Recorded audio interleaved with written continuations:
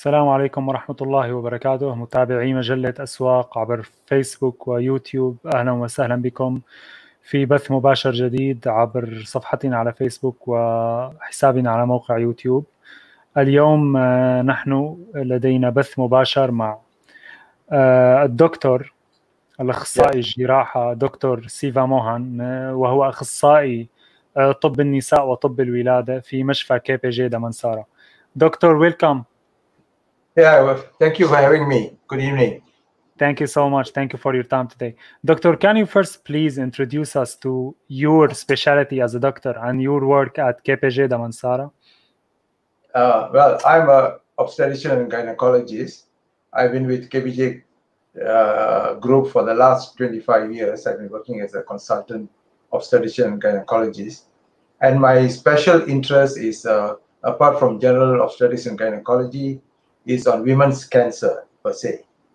And I subspecialize in women's cancer. And I also involved in keyhole surgery. That means laparoscopic surgeries. These are my two subspecialty interests, apart from general obstetrics and gynae. Just a notice to our audience who are watching right now, if you have any questions, any inquiries you want to ask doctor, please you can post it in the comments and we will ask it to the doctor during this live stream. Doctor, my first question will be about the common problems that come with period. What are the main problems that women face related to period? What are the most common these problems and what are the causes behind these problems? So, women usually get their menses, the first menses we call Minaki, usually around the age of 12, 13.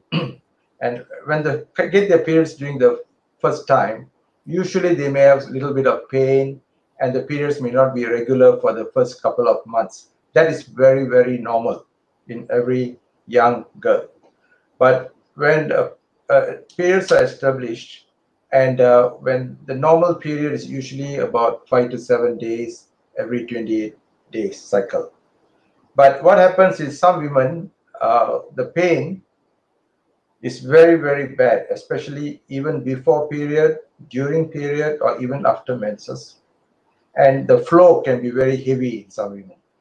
So the common causes of heavy periods or painful periods could be many, but one of the common ones is called endometriosis. What happens is in these women, about 20 to 30% of women suffer from this condition called endometriosis. Typically, they will have pain before period, during period, as well as after period as well. And normally, when normal pain is usually for the first or second day, but in these patients who have severe menses or painful period, sometimes they may not be able to do their routine work. They may not be able to go to class, or they may not be able to go to work, and they may have to sometimes have nausea, vomiting, diarrhea, or sometimes they even have to go to the doctor for an injection. Normal painkillers may not help. So one of the common conditions says endometriosis. So what does endometriosis mean?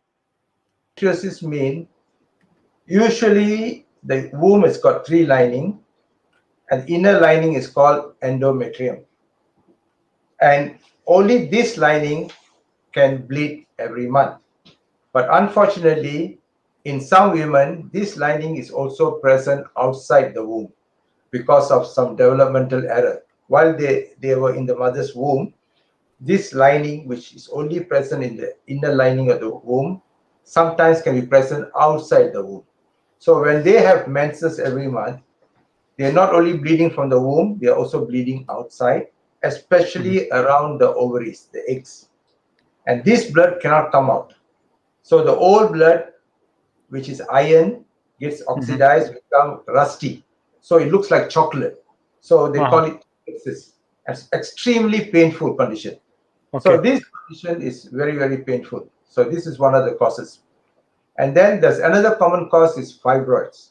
Fibroids are non-cancerous growth. They are small lumps in the uterus, and they can cause heavy bleeding during menses. And they also be associated with pain in some conditions. So these are the two main common conditions, endometriosis and fibroid uterus. And fibroids can be either single or many fibroids in single womb. I can show you some pictures after this. Yes, doctor, I think you have some slides you want to show us and the audience, I think. Let us show them these slides.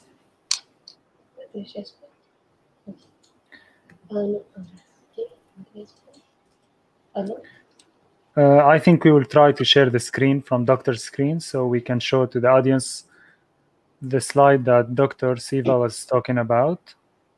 As you can see here. As you can see here, this is the brain. And this part of the brain called the pituitary gland is the one which sends hormones down every month. And there are 2 hormones from the brain and 2 hormones from the ovaries every month. And you can see here, this is the 2 hormones from the brain. When it goes up, the egg is released. And once the egg is released, the ovaries will produce 2 more hormones, and then it comes down. So this is a typical 28 days cycle. So you see here, the lining is thin. After ovulation, the lining gets thick. And if you don't get pregnant, this lining sheds off, and this is called the menstrual blood. So this lining is called endometrium. And this is the only lining which can bleed. But unfortunately, in some women, this lining is present outside the womb. Outside the womb, especially in the ovaries. And I'll show you a slide here. Go back to the slide. Okay.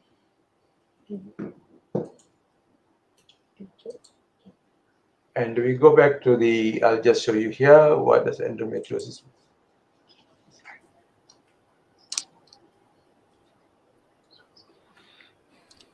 We'll just show you what endometriosis is. Okay.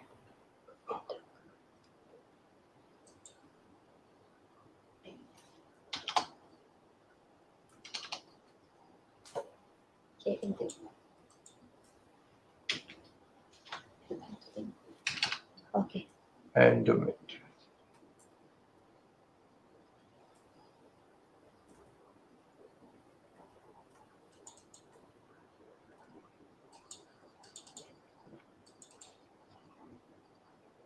So you can see here, this is the womb, this is the ovary, and this is the tube. Actually, it's not showing, actually. Not showing? We still do not see it. We don't see the slide.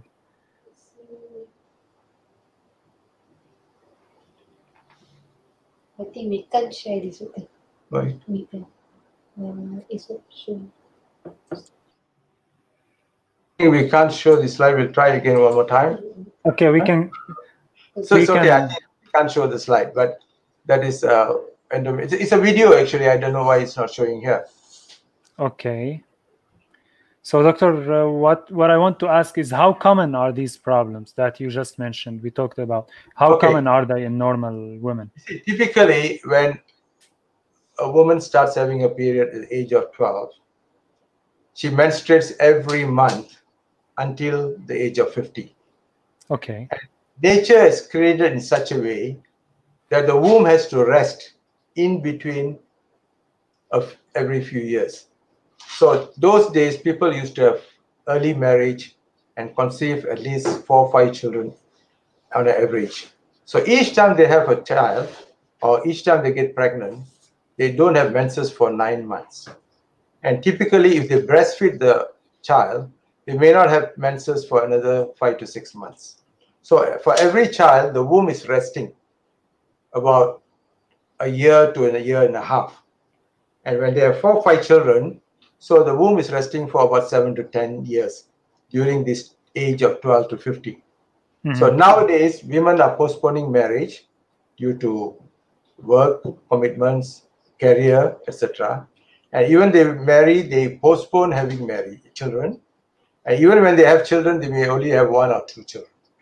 So in other words, late marriages, postponing of having children, etc., etc. The hormones that are released every month bombard the uterus.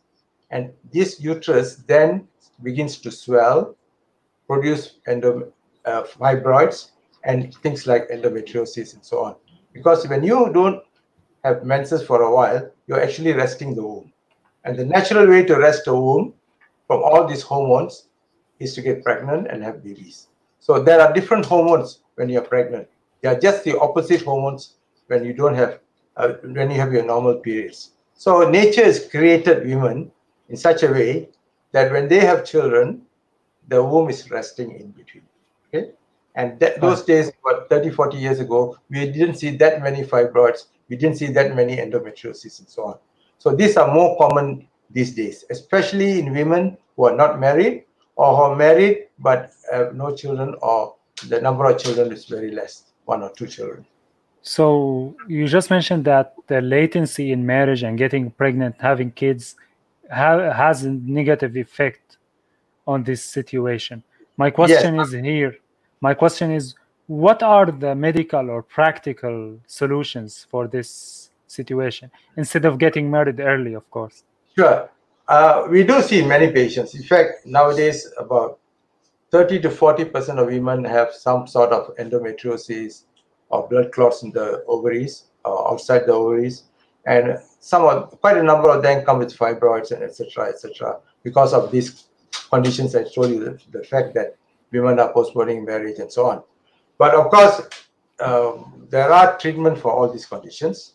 And example for fibroids, it depends on how severe the symptoms, the number of fibroids, the location of the fibroids, whether the patient's married or not married, whether the patient has children or no children. There are so many factors. So depending on all these factors, we treat according to the needs of the patient. If the patient is young and she's not married or she's keen to have a child, we can just remove the fibroids.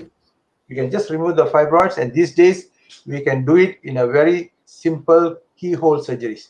That means instead of opening up the abdomen, we make 3 tiny holes through the camera, what we call a laparoscopic method.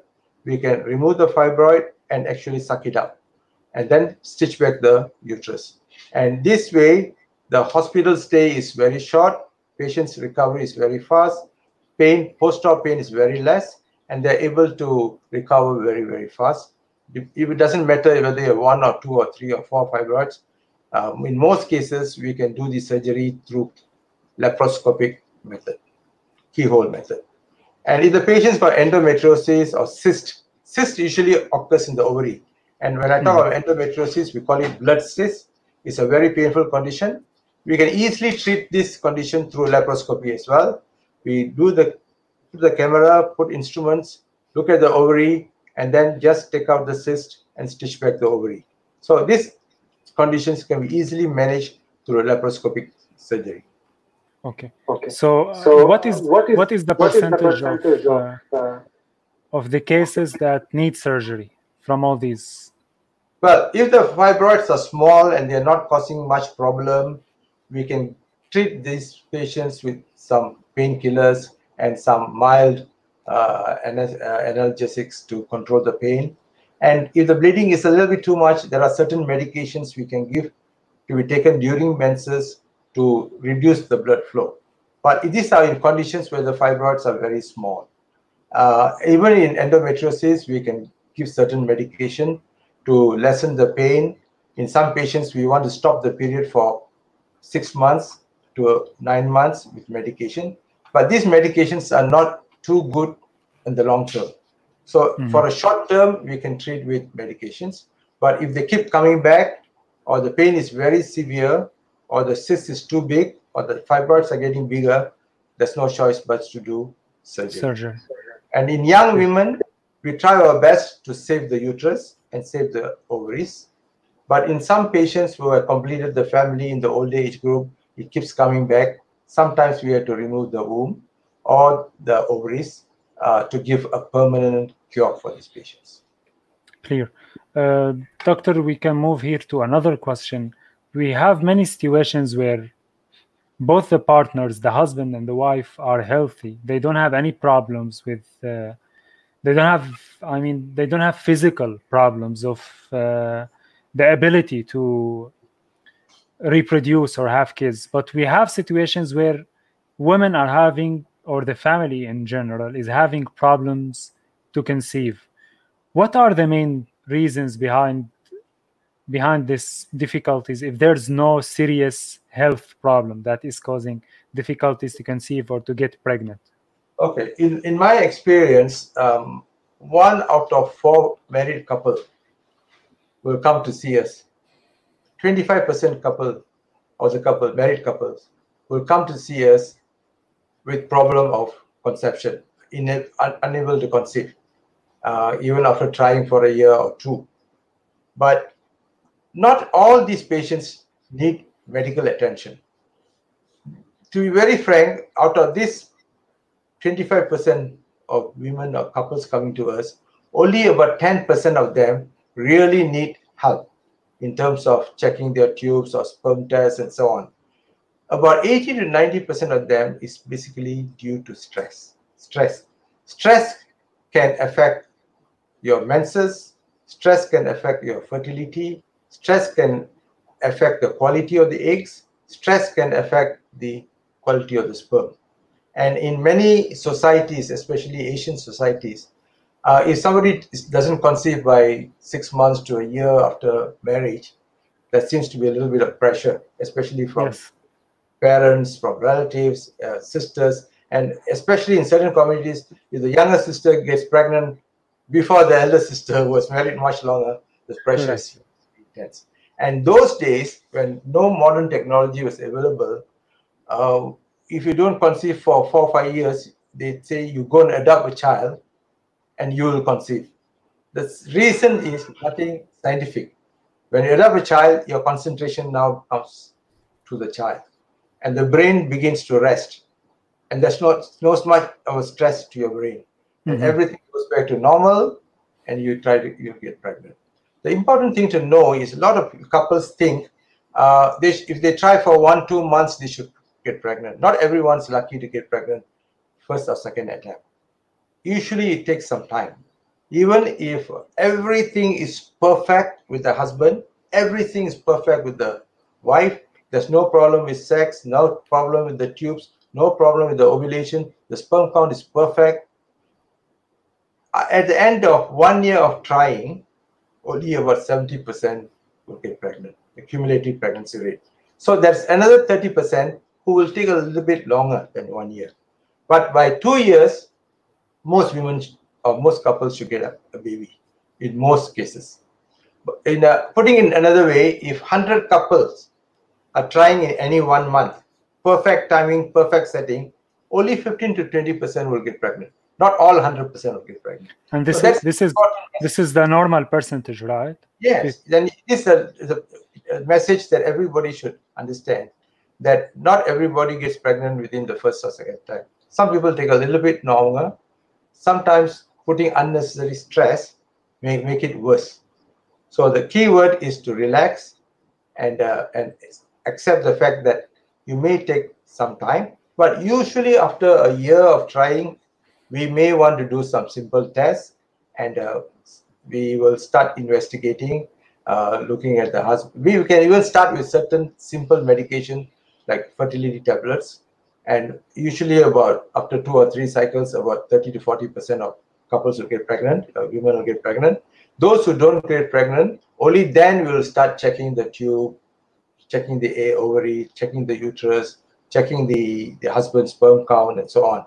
And in some certain situations where the sperm count is extremely low, or when the tube is blocked, even you can't open the tubes with the surgery and so on, we may have to do procedures like what we call assisted reproductive techniques, like IUI, test tube babies, and so on.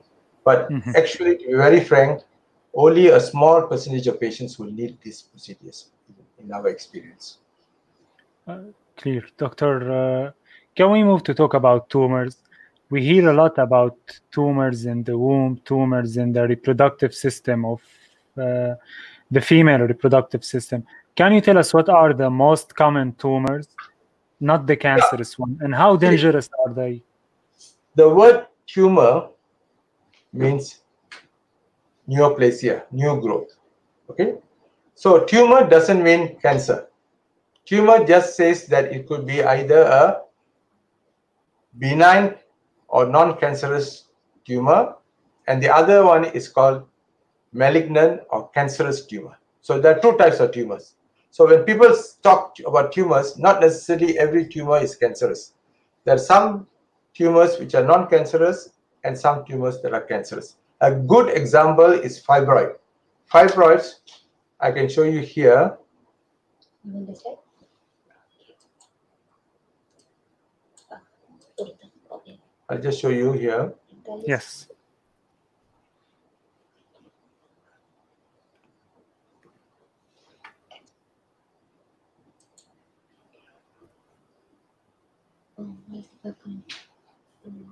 Just show you the slides.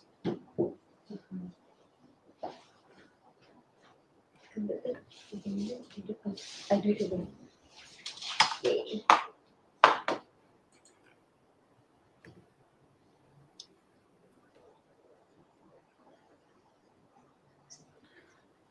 So doctor is going to show us the slides about the non-cancerous tumors. Introduction. Yes, sir. Okay.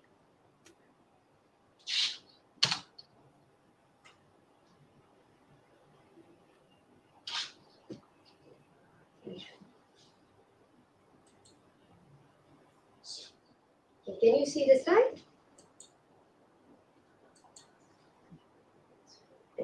Okay. Can you see the slide now? Yes, doctor, we can see it clearly now. Yeah. So the word tumor, also known as neoplasia, that means new growth. It can be either benign or non-cancerous and malignant or cancerous. So the word tumor doesn't mean cancer. Tumor can be either be non-cancer or cancerous. And the size doesn't matter. This is an example of a womb with many, many fibroids. You can see here, there are many fibroids. One, two, in fact, this patient has got about 30 over fibroids. And when you look at it, it looks huge, it looks frightening. But this is not a cancer. This is a benign fibroids. You can see here, there is a nice clear margin in each of these tumor. So in non-cancerous tumor, they are well defined. You can actually, if you want to save the womb, we just take out these fibroids separately. But in this case, the patient's got so many fibroids, and she has completed a family. She's 47 years old, so we have just removed the womb. But you can see there are so many fibroids. So size doesn't matter. Sometimes patients come with a huge mass in the abdomen and they are worried it's cancer. It may not be cancer. But in some cases, this is a case of a tumor, a cancerous growth. The womb is not very big, just slightly bigger than normal size, but this patient has got a cancerous growth. So the important thing to remember is tumors, the size doesn't matter. Sometimes they can be small and can be cancerous. Sometimes they can be big as this and can be non-cancerous. So it's important. So if I talk about cancers, there are three important cancers in the female reproduction. Okay, the first is, I'll show you again the slide. Okay.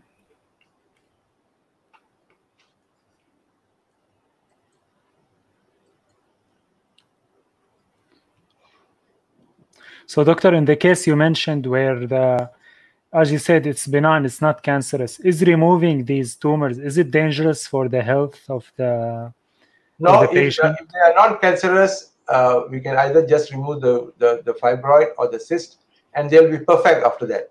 A benign or non-cancerous tumor will never become cancerous. If it's cancerous, it's right from the beginning. If it becomes cancerous later, the diagnosis in the first place is wrong. So it's important to know a non-cancerous tumor, it will not become cancer. A benign growth will not become cancerous. It is cancerous. Cancer can just start from the beginning. Okay, that's very important to understand that cancers are not a single disease. Now coming to cancers, there are three different cancers that we can talk of. One is the most common cancer in women is what we call cervical cancer. Okay. If you can see here, can you see this? Yes, we can see it. So this is the womb, and the lower part of it here, this lower part is called the cervix, the lower neck of the womb. Okay. So the neck of the womb, it looks exactly like this, the lower part of the womb. Okay. This cancer is called cervical cancer. Is unfortunately the most common cancer in women in the developing countries, in the poor countries. But this cancer is 100% preventable. It's important to know that this cancer is 100% preventable. Why? Unlike most cancers, this got a pre-cancer stage. A pre-cancer stage, we call it CIN, cervical intraepithelial neoplasia. This pre-cancer stage, we have got pre-cancer 1, pre-cancer 2, pre-cancer 3, which if not treated becomes cancerous. And this pre-cancer stage will look exactly perfectly normal, even to the doctor's eyes, only by doing a pap smear. That means you are perfect, you go to a doctor and say, doctor, I want to do a pap smear. And a doctor will do a pap smear by just taking a little bit of scraping. Imagine this is the cervix.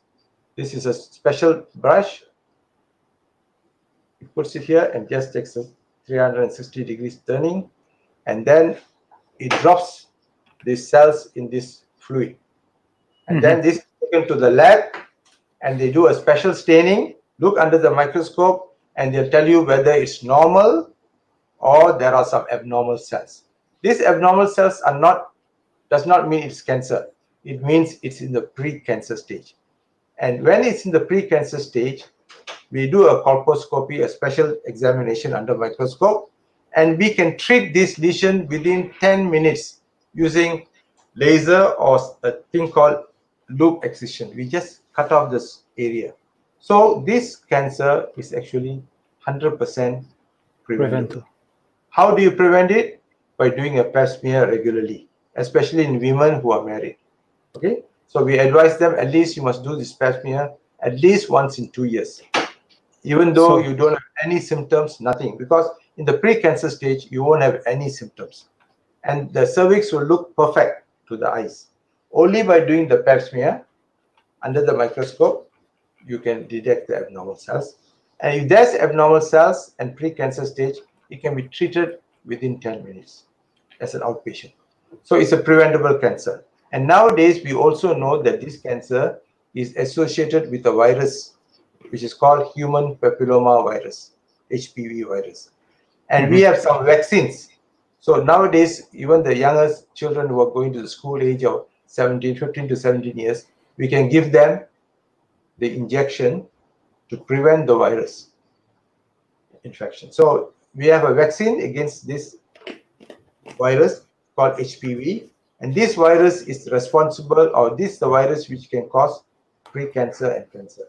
So it can be prevented by 2 methods. Nowadays we can even give a vaccine, but even if you give the vaccine, you still have to do a pap smear, but you need not do every year. You can do every once in 3 or 4 years instead of doing 1 to 2 years.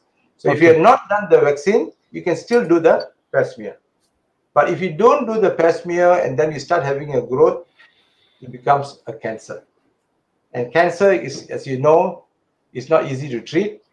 And again, cancer is early detection in the stage 1 or 2. It can be treated. Stage 3 and 4, whatever we do, it's not 100% curable. So the key word to remember is prevention, especially going for pap smear or taking the vaccine in the young age group. That's cervical cancer. Unfortunately, so cervical cancer. 90% of cancers of cervix, the patients never even had a single pap smear. So that's why it's the poorer countries where they don't have access to pap smears. Yes. Okay. That's cervical cancer. This is the only cancer which is 100% preventable. The next cancer, as you can see here, can come from the ovaries, the 2 eggs here. These two ovaries are the size of a walnut, very small, and they're deep inside the abdomen. Okay. And unfortunately, not like here, pap smear, which is easily accessible and easy to do. There's no specific screening. There are some cancer markers like CA125, but they are not specific or sensitive. So normal doesn't mean no cancer. Raised CA125 doesn't mean cancer. It can be due to other conditions like fibroid or infection. So we don't have a very good screening method. And 70% of our women, by the time they come to us, they're already in stage 3 or 4. So this is a big problem. And this problem is still the same. Even 30 years ago was the same. My exam question when I sat for my exams is on this ovarian cancer. The same question is asked even now because the diagnosis is usually very late. 70% of them come in stage 3 or 4. So what can you do to prevent this? Go for regular checkups. So even once a year or 2 years, even though you go for the pap smear, the doctor will do a scan, especially a transvaginal scan, have a look at the ovaries and make sure that you're okay. Once in a while, you can do a cancer marker, CA125. But frankly, still today, with all the modern technologies, 70% of ovarian cancers, we see them at stage 3 or 4. So we don't have a good preventive method. To detect the third common cancer is the cancer. Just now I spoke to you about the neck of the womb. The same womb, in the lining here, you can have another cancer called endometrial cancer. So it's important to know the uterus or the womb has got 2 types of cancer. The lower part is called the neck and called the cervical cancer, which can occur in any age. The peak age is about 35 to 45 for the cervical cancer. Ovarian cancer also can occur any age, but more common after menopause. This endometrial cancer is typically 98% of them come after menopause. So the typical history is, doctor, I had no periods for 5 years. I'm menopause for 5 years. I'm 55 now. Now I'm having bleeding. I'm having abnormal bleed. And then we do a scan. We look at the lining. We can do a biopsy. Take a tissue from this lining. Even in the clinic, we can pass a small catheter and take a tissue. Or even if you're worried, we can take you to the operation theater and do a diagnostic. We can put a camera in, have a look. We call it hysteroscopy, and do a biopsy on the lining here. And if it's cancerous, we have to remove the womb and the ovaries. But these cancers usually come in early stage because there's some early warning sign. Typically, no periods for 5 years or 3 years or 4 years. Anybody who has got no period for more than 1 year and start bleeding, we have to rule out. But it doesn't mean that everyone who bleeds after menopause is having cancer. Only about 4 to 5% have this problem. The other 95% can bleed because of sudden hormone from the ovaries, even though after menopause, or sometimes some blood vessels would have cracked inside the lining and you bleed because of some old blood vessels have cracked. So doesn't mean any woman who bleeds after menopause has got endometrial cancer. Only about 5% at high risk. But every woman who is menopause for more than a year, having bleeding, must see the gynecologist to exclude this cancer. So these are the 3 main common cancers in this area. Of course, the other cancer is breast cancer. It's another common cancer in women. So in the gynecological organ, there are 3 cancers: the cervical cancer, ovarian cancer, and the endometrial cancer. Cancer from the tubes, vagina, and the vulva are very, very rare. So what we need to know is breast cancer and this ovarian, endometrial, and cervical. And cervical cancer is 100% preventable by doing a regular pap smear. So regarding these 3 main cancers that you mentioned, doctor, if predicted early or the doctor was able to detect it early, what is the percentage of success in treating these cancers? To be very frank, we can get as almost 100% cure in early stage. To be very frank, technology now for the mainstay is still surgery. The main mode of treatment is surgery. And if it's in stage 1, we don't have to give any more treatment. But even if it's gone to stage 2, depending on the cancers, if you have ovarian cancer, we give chemotherapy because these cancers tend to spread very fast. So we give something which can go all over the body. That's called chemotherapy drugs. For endometrial cancer as well as cervical cancer, they are confined to the pelvis most of the time. They don't spread easily to other parts unless they are more advanced. So in the early stages, even we have removed the womb, we can give some radiotherapy to these areas. Okay? Sometimes we combine chemo and radio. Radiotherapy is a focused treatment to that area. Okay? So the difference between chemo and radio, chemo is a drug given through the vein and it goes to all over the body because those cancers can spread to the lungs, liver, and so on. Yes. Radiotherapy is for cancers which are confined to one area. And we zoom on that area and we give radiation to that area. So cervical cancer and endometrial cancers usually don't spread very fast, even in advanced cases, whereas ovaries tend to spread very fast. So all I want to say is, including breast cancer, the key word is you prevent. If you can't prevent, at least early detection. And the question you asked, I can assure you with modern technology, early cancers can be almost 100% cured. So I want to stress this, cancers doesn't mean one single disease. Cancers can occur in almost any part of the body, including your skin, lips, skin, lungs, heart, liver, any part of the body you can have. So cancer is not a single disease. Some cancers tend to spread fast. Some are slow-growing cancers, and they got different cell types and locations. And some are what you call slow-growing cancers. Some can spread fast. So cancer is not a death sentence. Cancer doesn't mean death. Cancer is a curable disease. In some cases, it's preventable, especially cervical cancer. Cancer of the. So, of course, it's good to be health conscious. It's good to go for regular checkups, but no woman should be worried about being diagnosed as cancer or cancer is equal to death sentence or death or something like that.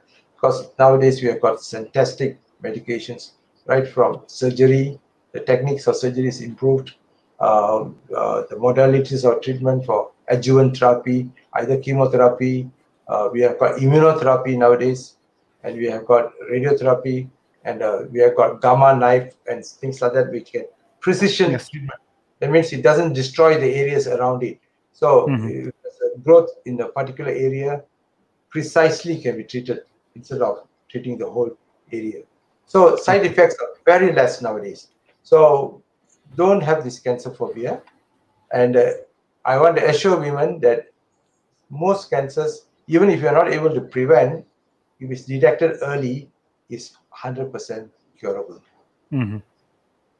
Doctor, can we take some questions from the comments? Sure. Let me start with this question from Miss Amira Amouri. She's saying, what are the bad and good sides for hormone pills for menopause women? As it must, and is it a must to take them? Or what are the other options for menopause women aged 60 to 70? Okay, ma'am. This is, I think, an excellent question because a lot of women will ask this question because this menopause is something every woman will encounter. Okay, the age of menopause has not changed. It is around 49 to 50, 51, and it's not different from a white woman or an Asian woman or an Arabic woman, or it's the same. In 1850s, in those years, the life age or lifespan of a woman is not even 50. A lot of women didn't know what menopause was.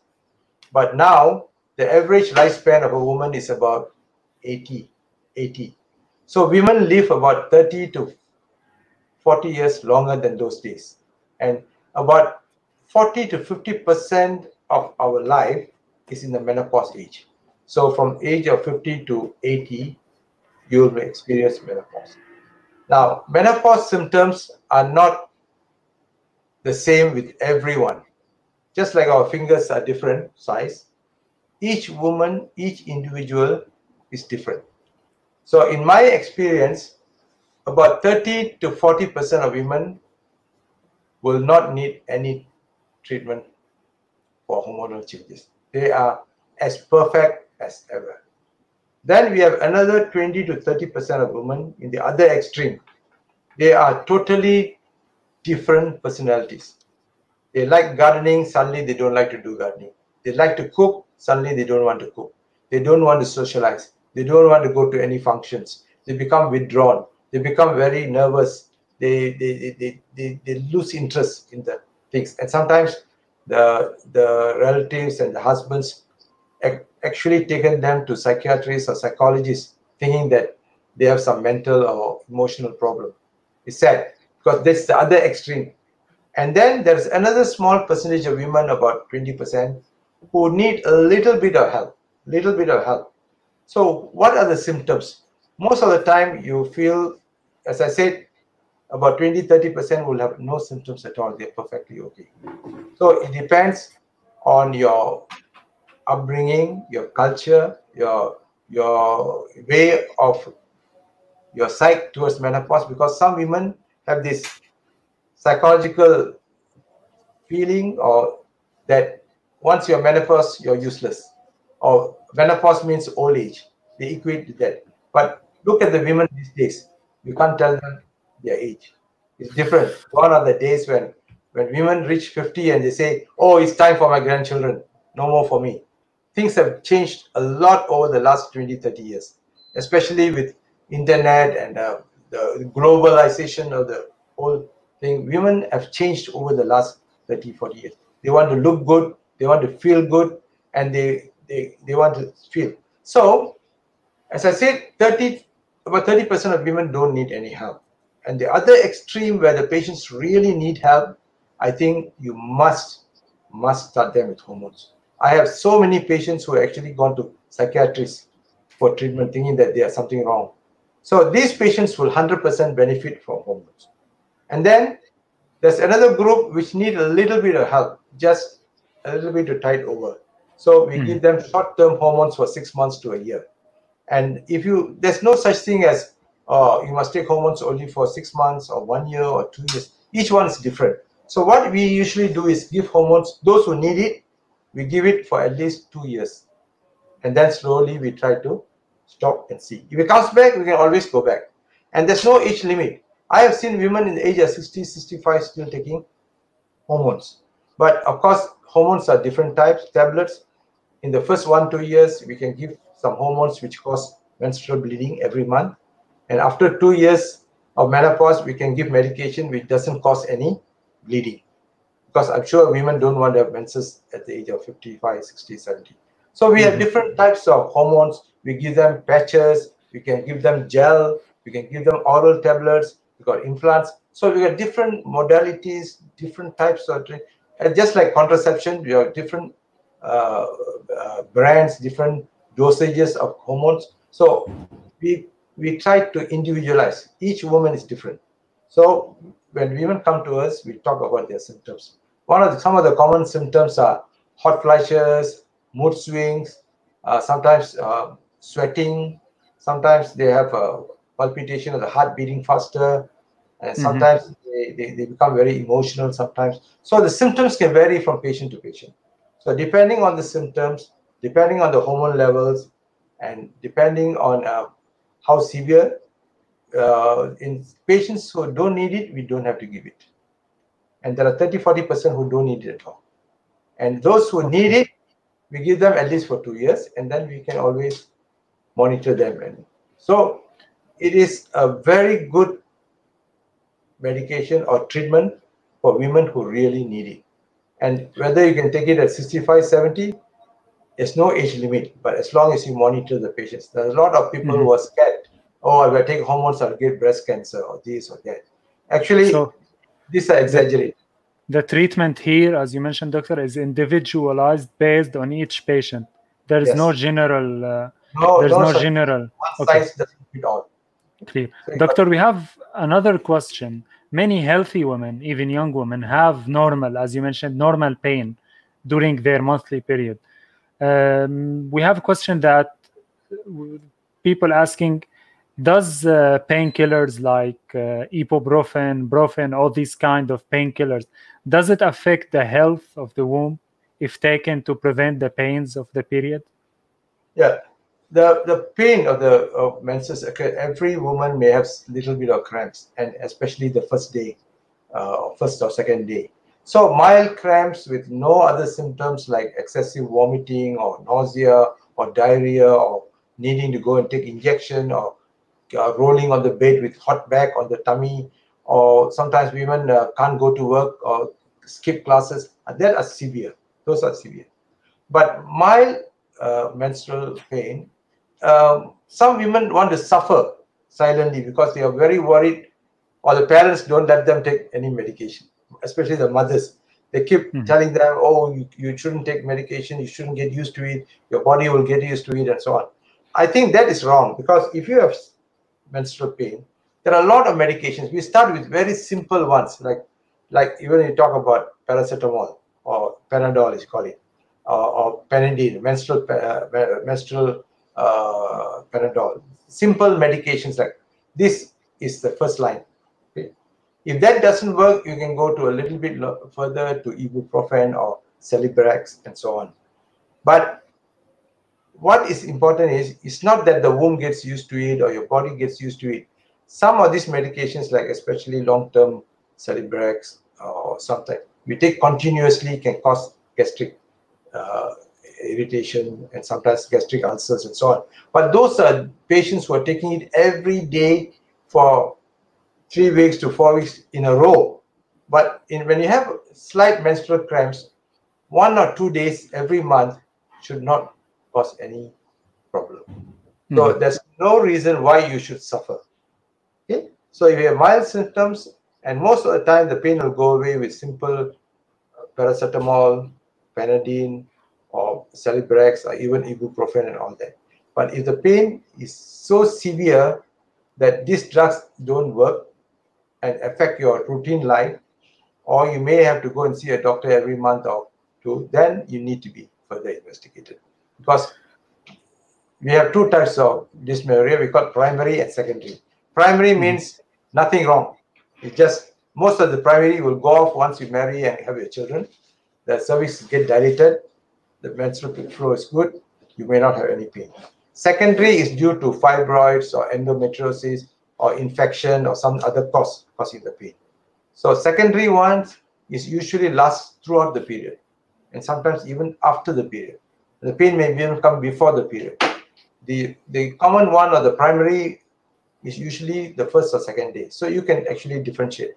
And if it's not so severe, please don't hold back on your simple painkillers like Panadol or ibuprofen or Celebrex. These are all very, very safe. Doctor, we hear a lot of questions and maybe narratives that put a connection between latency in getting pregnant and womb cancers. Is there any connection between late pregnancy and cancer? Does getting pregnant early, in an early age or in a late age, have any connection, any scientific connection with getting cancer? I think, again, a very interesting question. This is a very common question which patients ask. Gone are the days, those days when you talk about 20, 30 years ago, women have their children in the early 20s. By 30, they have completed the family, and then they become grandmothers in the 40s or early 50s. 80% of our patients, sometimes we come to us, we're having a second or third child, they're already 35. So women are postponing marriage for so many reasons, career, etc., financial reasons, and so on. But actually, there's no real connection between late marriage, late childbirth, and cancers. So you don't have to worry too much. There's no real scientific data to prove that late marriage means higher chance of cancer. Not at all. You don't have to worry too much about that, because there's no real scientific connection. And it's very common nowadays for first-time mothers be in the 30s. And in my experience, 80% of my patients are more than 35 by the time they have their second child or third child. So it's not uncommon. So there's no such thing as you're high risk for cancer or something like that. Nothing to worry. Okay. It's not uncommon. Doctor, we have another question here is asking, is betadine wash safe for betadine wash? Is it safe for vagina? Does these products like wash or all this, is it safe to use for women? Okay, again, we call this feminine hygiene, and a lot of women are obsessed, or because of these market forces. There are so many industry-driven products for women. We got special menstrual pads, we have douching, we got lots of, I don't want to name any of them, but they are being promoted actively. But if you can see, nature has provided us with very special bacteria or germs which actually protect us from infection. We got very good bacteria in our mouth, in our gut, and especially in the vagina. We have got very good protective germs, lactobacilli, which keeps the vagina acidic and prevents fungal growth and other infections. So when we do douching with any form of feminine hygiene products, we are actually killing off the good germs. We are killing off the good germs. And once you kill off the good germs, it is like indirectly taking too much oral antibiotics or something. You again kill off the good normal flora or the. So the vagina, the pH is usually about 3.5 to 4.5. It's acidic. It becomes less acidic only during menses, at the time of ovulation, and during pregnancy. Because pH is about 5 to 6. The neutral pH is 7.1. Anything more than 7.1 is alkaline. So the vaginal flora helps to keep the vagina in an acidic form at the pH of 3.5 to 4.5. And during menses, it becomes 5 to 6. And that's where more fungal infection or yeast infection occurs. So we see a lot of women coming to us now and say, very common, they have what we call fungal infection. They call it thrush. Okay, we call thrush, yeast, fungus, moniliasis, or candida. It's all the same. It's fungal infection. Imagine a small piece of bread, you put some water and leave it in a dark corner, and you get fungus growing. So the vagina is a very good culture medium. It's dark, it's moist, and it's warm. And when we use all this douching or feminine hygiene products, we're actually killing off the normal flora. And then opportunistic bacteria like fungus and sometimes other things, other bacteria can go. So we see patients who have recurrent infection. They come every 3-4 months for fungal infection, complaining of itch or discharge, usually curdy white discharge, and this is called thrush. So we advise our patients to throw away all this feminine hygiene. You may want to wash with just warm water. No need to use any soap or unnecessary things. Just warm water, and that's clean. Because don't get obsessed with feminine hygiene, because there are lots of products in the market. So they may not be ideal, or they may not be very good, because you may be killing off the good bacteria, good germs. Okay. Doctor, we have one last question we can have for the time we have today.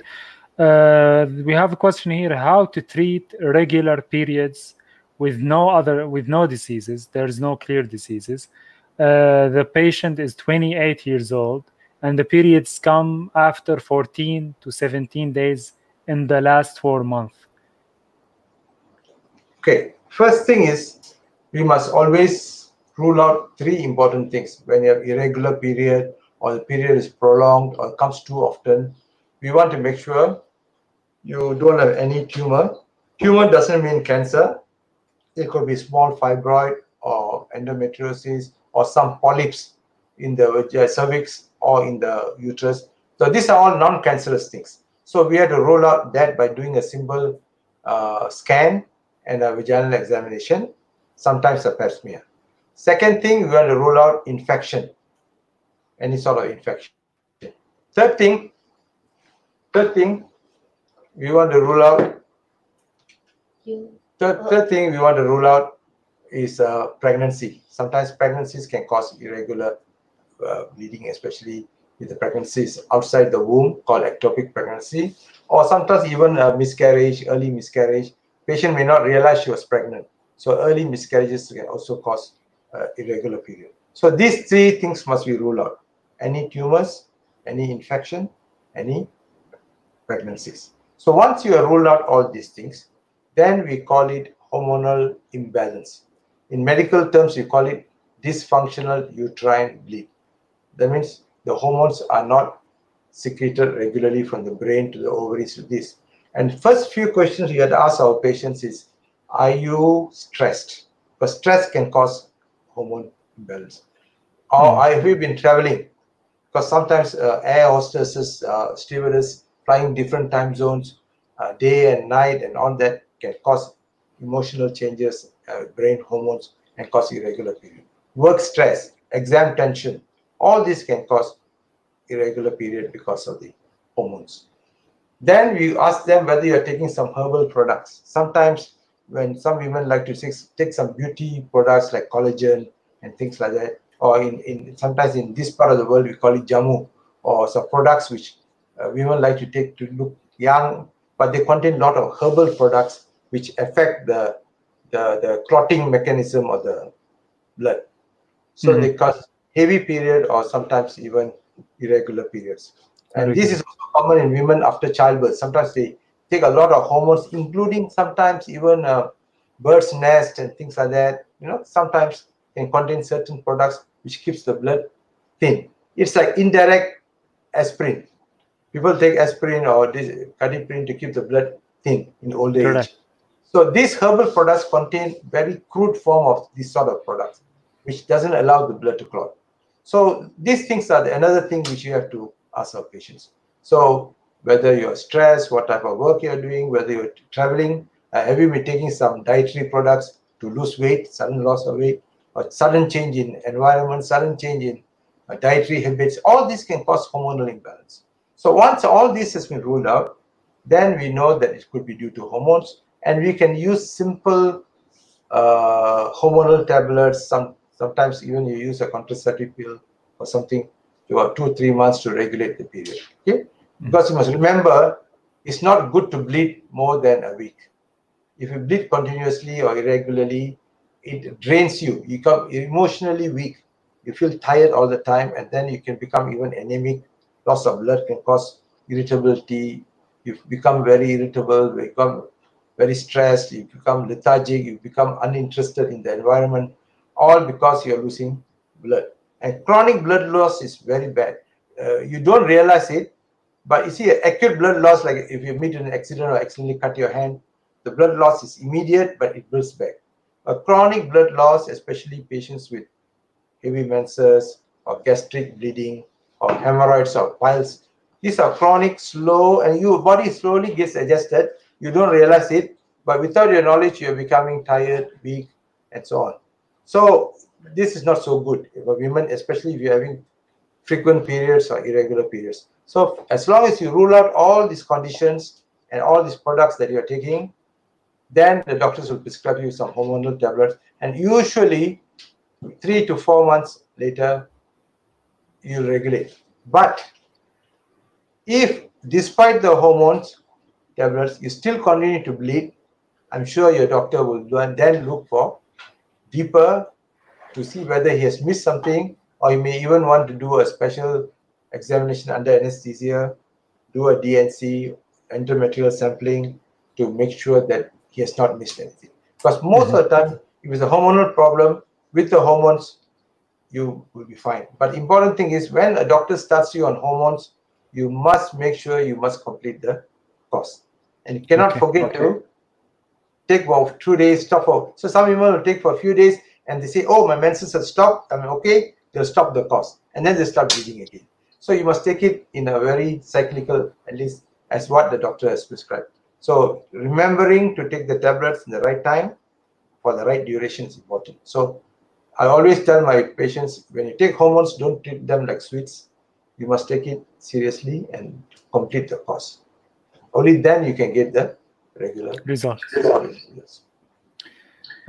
That's all the time we have for today, Doctor. It's 1 complete hour. Thank you so much for all the tips and all the information that you gave us and for answering the question. We hope to have you again, Doctor, in maybe different topics. Thank you so much. Okay, most welcome, and thanking you and your team for having me. Thank you. Thank you so much. Thank you. أعزائي متابعي مجلة أسواق، شكرا لكم على تواجدكم معنا اليوم ومشاهدة هذا البث المباشر مع دكتور سيفاموهان، الاستشاري في طب النساء والولادة من مستشفى KPG دمنسارا.